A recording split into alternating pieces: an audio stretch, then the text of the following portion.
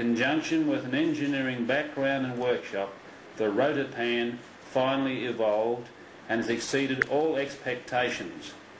Patents have been applied for in many countries.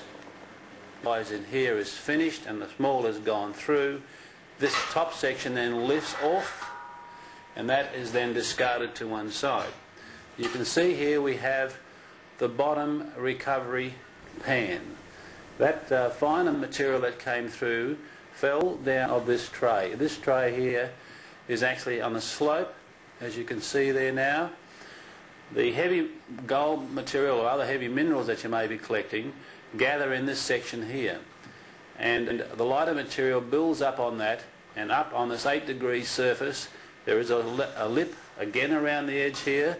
The wash then is forced to go out and over the edge, and that's the unwanted material. It drops down the side of this band and into the base of your collecting drum, which you will see later.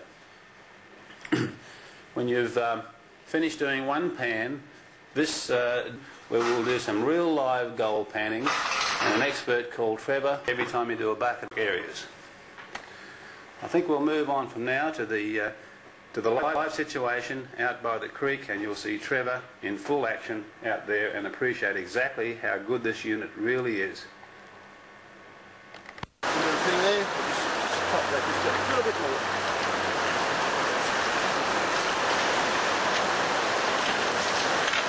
Pop it up with water. Right. Now we've got 3 large buckets of gravel that's been dug up from the side of the creek here in the appropriate spot.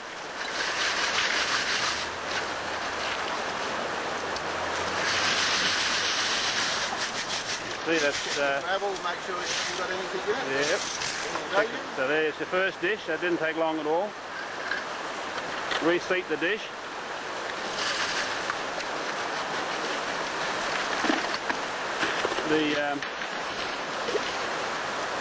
The waste gravels that are passing through the dish onto the tray below are falling down to the bottom of that bucket, and that is waste. And they pop up.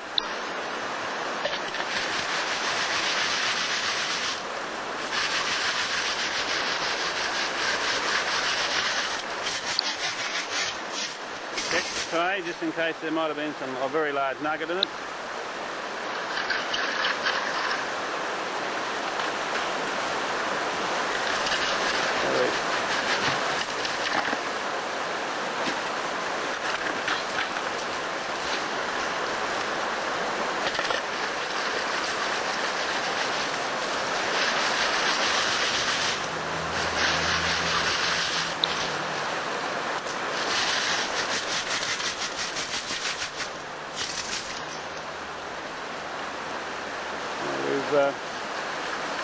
Trevor's now processed almost 1 bucket.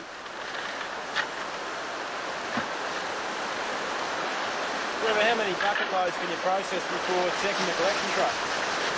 Well, normally 4 buckets, and then you've got to empty the major buckets at the bottom. You don't have to remove your collection tray if you don't want to. You can still just put it back again and just keep going. But everybody wants to know what sort of a result that they have.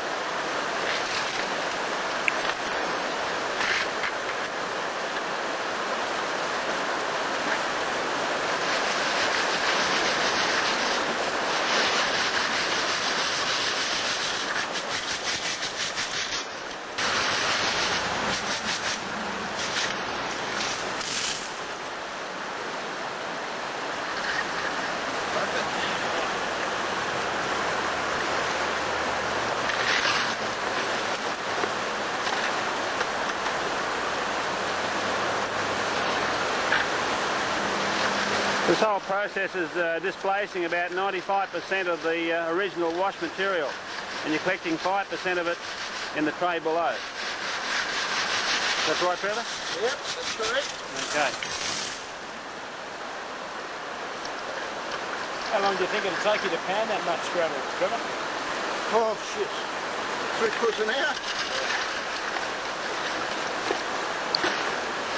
And that's been a very professional panner at that.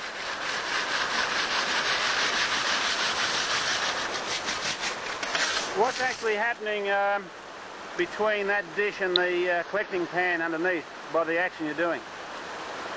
It's falling in, but there's 3 stirrer bars going backwards and forwards through the material, allowing the gold to sink into the bottom.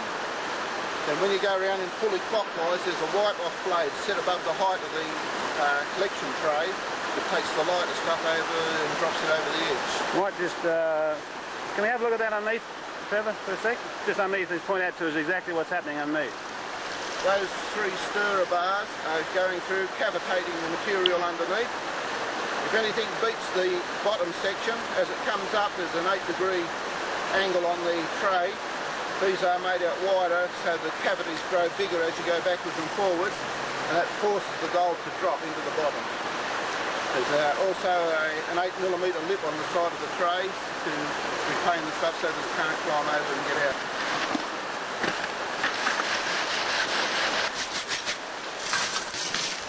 Right, so that's the 3 bucket loads. Well done. Put another into.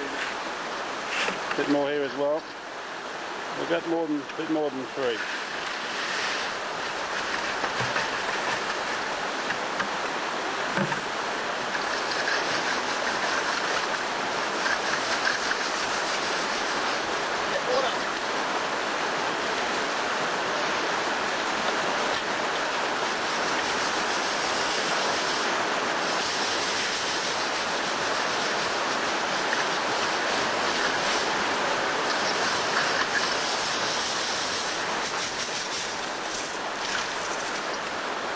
Right, Okay, the 3 bucket loads. Now we're going to remove the concentrate that's in the collecting tray and put into a gold pan. That is all you have left, no matter how many buckets you put through. Right.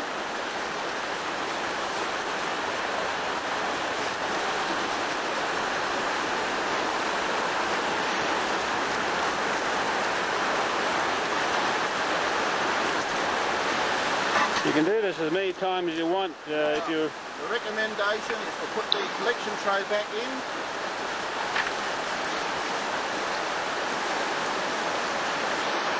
Fill your bucket with water.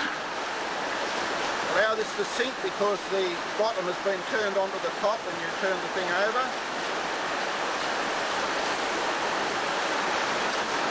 Now you can be as sloppy as you like with the gold panning because what's going to be dropped over will only drop on your collection tray the next time.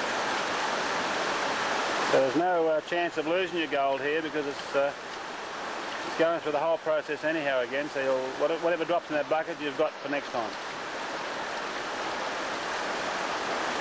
4 buckets to do. No, you can go longer periods if you want to. If you know you're on to gold and you want to keep working fast, you just keep putting the tray back in. Yeah, but as I say, I'm yet to see the person who can resist the temptation of finding out what he's got in the particular each run. That's right. Now, as I say, you can test it out spadeful by spadeful, bucket by bucket, or you can go 4, 8, 12, as many buckets as you want to before you check it out. If your eyes are good, you'll see that it's got pinpoints of gold there, very, very fine, as well as the heavier material. You'll see some of the fines sticking up there. Nice gold.